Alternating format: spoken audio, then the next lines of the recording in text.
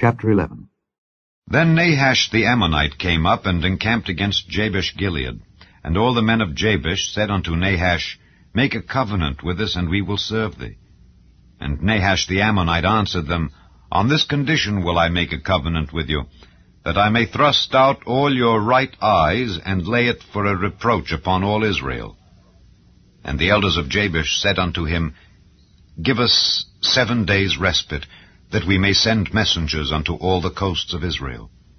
And then, if there be no man to save us, we will come out to thee.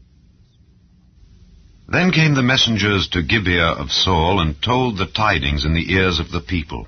And all the people lifted up their voices and wept.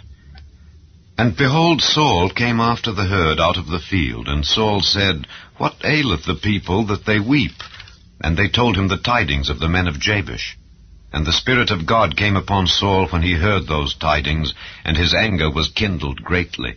And he took a yoke of oxen, and hewed them in pieces, and sent them throughout all the coasts of Israel by the hands of messengers, saying, Whosoever cometh not forth after Saul and after Samuel, so shall it be done unto his oxen. And the fear of the Lord fell on the people, and they came out with one consent. And when he numbered them in Bezek, the children of Israel were 300,000, and the men of Judah 30,000. And they said unto the messengers that came, Thus shall ye say unto the men of Jabesh-Gilead, Tomorrow by that time the sun be hot, ye shall have help. And the messengers came and showed it to the men of Jabesh, and they were glad. Therefore the men of Jabesh said, Tomorrow we will come out unto you, and ye shall do with us all that seemeth good unto you. And it was so on the morrow, that Saul put the people in 3 companies, and they came into the midst of the host in the morning watch, and slew the Ammonites until the heat of the day. And it came to pass that they which remained were scattered, so that 2 of them were not left together.